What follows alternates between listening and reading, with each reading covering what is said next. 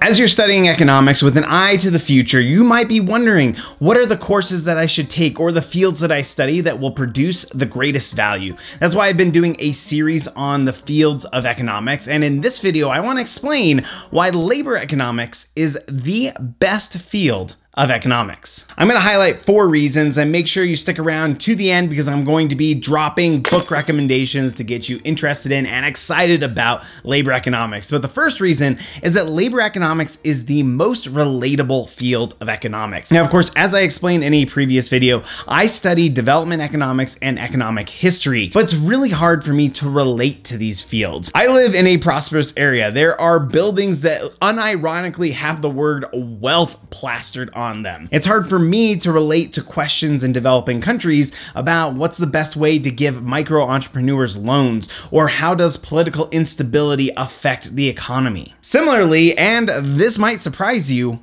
I live in the present. I do not live 200 years ago or 1,000 years ago. It's hard for me to think of these things in history and how they relate to the present. But labor economics has always been relatable to me. That's because I make decisions with labor economics every day. Every day I'm deciding how much time I want to devote to my work, how much time I want to devote to my family, how much time I want to devote to entertainment. Anybody who is studying labor economics can almost immediately find something to relate to, mostly because one of the biggest questions in labor economics is, what are the returns to education? How much money does college get you?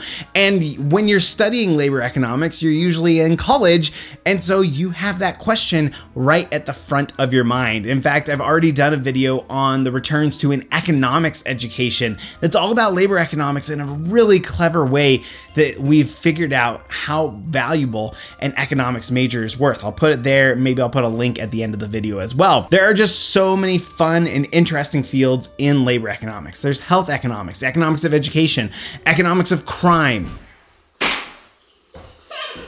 economics of the family, where there are a lot of topics that are pertinent to our daily lives, the economics of discrimination, immigration, minimum wage. So many of these topics are the kind of things that we talk about on a daily basis. And that's why reading labor economics papers can be so fun and engaging. For the second point, I've already set up a little experiment. The second reason why labor economics is the best field of economics is because it is in the news almost every day. Recently, it just has been popping up like crazy, and that's because there are concerns about the recovery from the pandemic, the struggles that people are having with hiring, how they're lifting wages. I am seeing it every day right now, and it's guaranteed in the modern times to just be there at least once a month, because every month the unemployment numbers are released. So the first Friday of every month, you know that you can go to the news and you're going to be able to read about what's going on in the labor market. But is that because we're just a little more nerdy today, or because we have more access to data?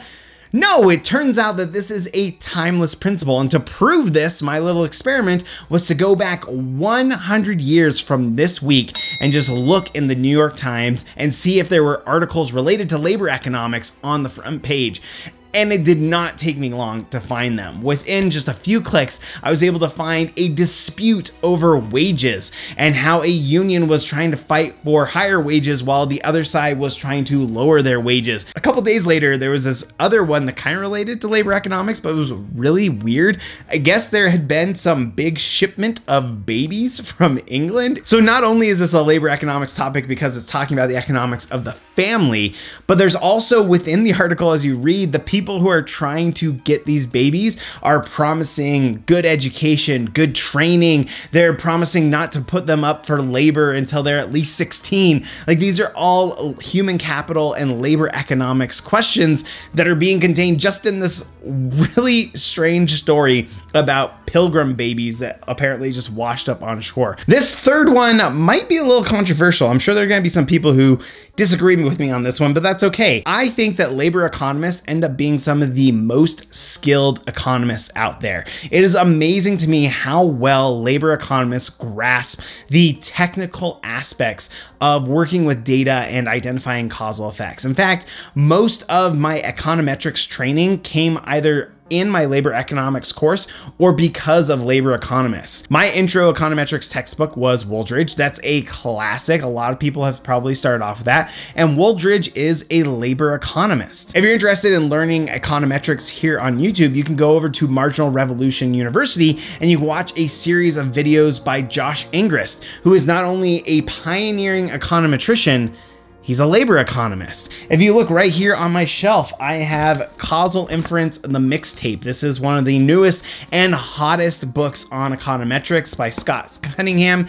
He is a labor economist and he goes through and explains how you can be better at econometrics. In fact, a lot of the pioneering innovations in econometrics came from labor economists who were trying to estimate the causal returns to getting education or the causal effect of the minimum wage on employment. They're trying to grasp these really technical issues, and then because of that, they make huge steps in econometrics that we're able to use in a lot of other fields today. So I feel like labor economists really come out with that solid training and they have those technical skills that will really benefit you in your career. Speaking of careers, I'm going to get to a fourth principle related to careers, but since I already have this book out, I figure I should give you some of those book recommendations I promised you. So one of my favorite books on labor economics, I've mentioned it many times before, but it's The New Geography of Jobs by Enrico Moretti. Super interesting stuff on how jobs tend to be moving towards big cities and the returns to living in those big cities. Another book I want to recommend, but I'll be cautious about it because I haven't read it. It just came out the day that I'm filming this video, is Making College Pay by Beth Akers. This is a book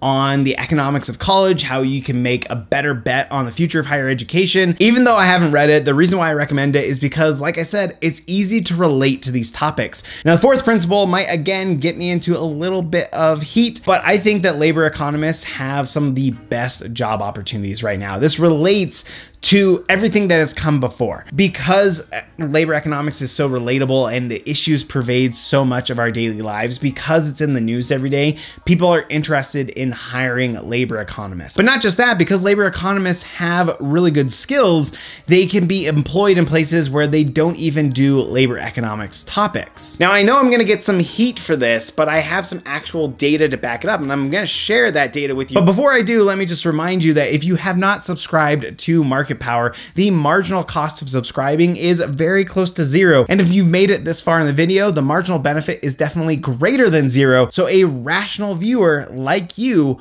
will subscribe. So I actually collected some data on this, and it's going to be something that we have to interpret with some caveats. The data come from Job Openings for Economists. This is a job site targeted for PhD economists. So the job listings are mostly for somebody who has completed their PhD.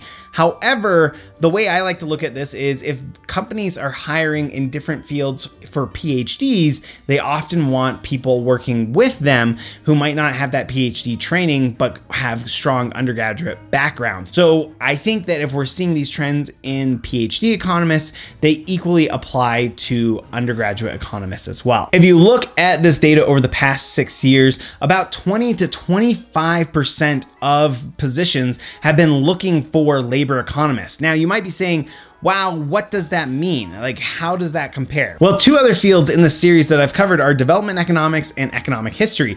And if you look at the number of positions that are looking for those types of economists, it is much, much lower. So if you dedicate yourself to learning more labor economics, there's a good chance that you have a really good potential ahead of you. Now, if you want to learn more about other fields of economics, you can go ahead and check out this playlist right here. Or if you want to dive more into labor economics, I've already made a playlist for that right here. We'll see you next time on Market Power.